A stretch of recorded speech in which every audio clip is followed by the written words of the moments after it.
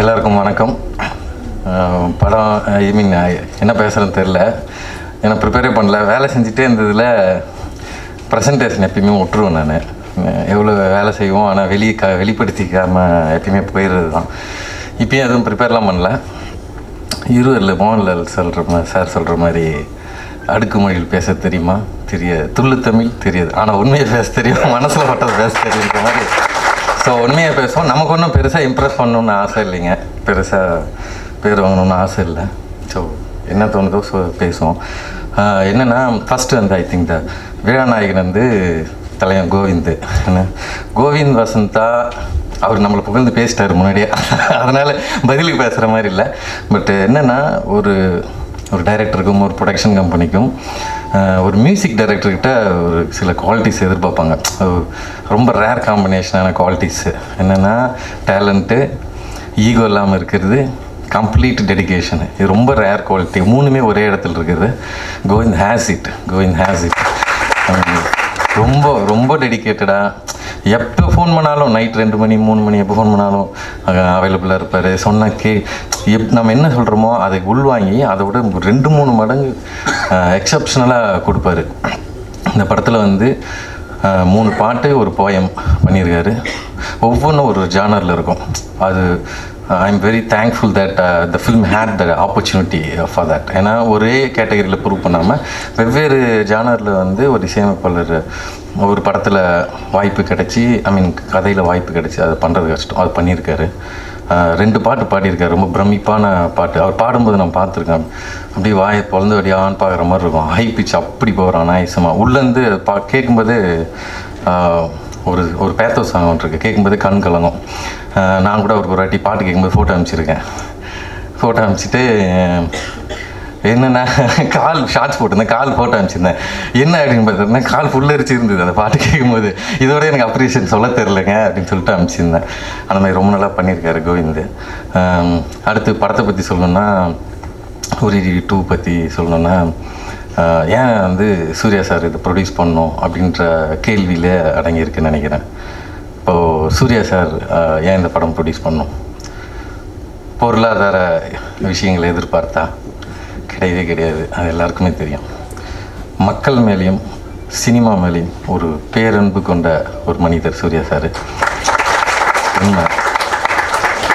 இந்த படம் மக்களுக்கான ஒரு நல்ல படமாக இருக்குன்ற நம்பிக்கையில் தான் அவர் இந்த படம் ப்ரொடியூஸ் பண்ணார். சூர்யா சார், உங்களோட நம்பிக்கையை நிச்சயம் இந்த படம் நிறைவேற்றும். அதுக்கான உழைப்பை நம்ம எல்லோரும் சேர்ந்து கொட்டியிருக்கோம்.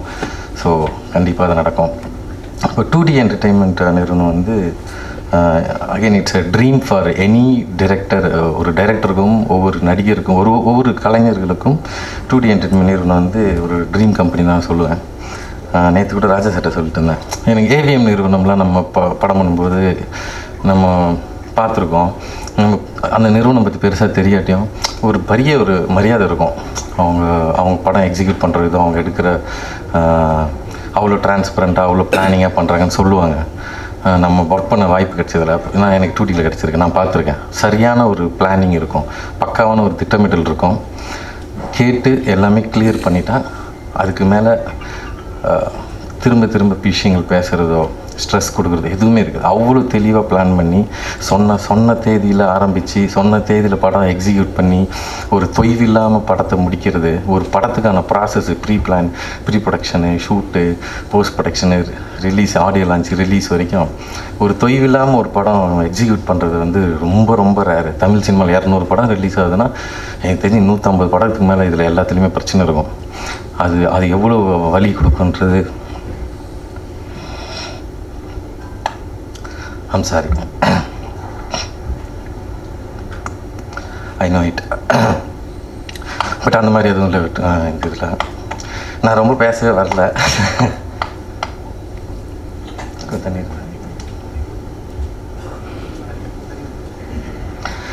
சாரிங்க.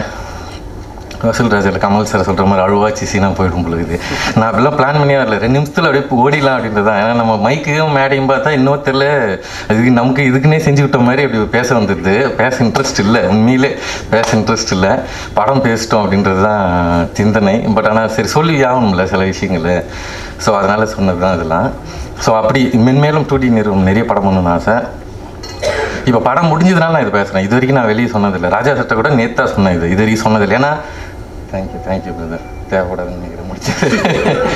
என்னென்னா படம் பண்ணும்போது நம்ம பேசணும்னா அது சொம்பு தானே அது. ஸோ அப்படி தானே நினச்சிடக்கூடாதுன்றனால நிறைய ப்ரெஸ்லையும் சரி ரிவ்யூவர்ஸ்ட்டையும் சரி நான் ரொம்ப பழகவே மாட்டேன். ட்ரை பண்ணதில்லை, என்கிட்ட ட்ரை பண்ணப்போ கூட.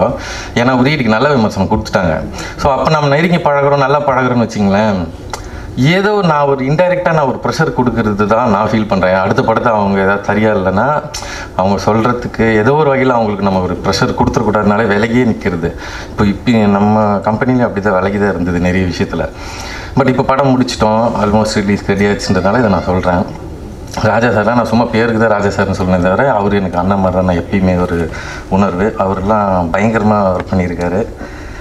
ஓகே, அடுத்து 2D நிறைய நம்ம படங்கள் பண்ணோம். நிறைய இயக்குநர்களுக்கு கம்பெனியில் படம் பண்ண வாய்ப்பு கிடைக்கணும்.